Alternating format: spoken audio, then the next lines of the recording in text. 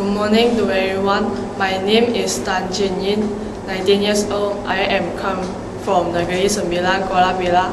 My hobby is playing basketball. My secondary school is SMJK Chonghua Kuala Bela, Negeri Sembilan. After SPM, as my working experience, I had to work in a travel agent in holiday tours between 11 months. Why I chose this course? Because I want to do my best service for customer. Second choice is I interest to the tourism and hospitality management.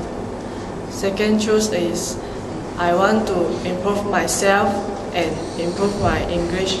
Finally, thank you for the DHH Hospitality Academy to let us know more about hospitality management.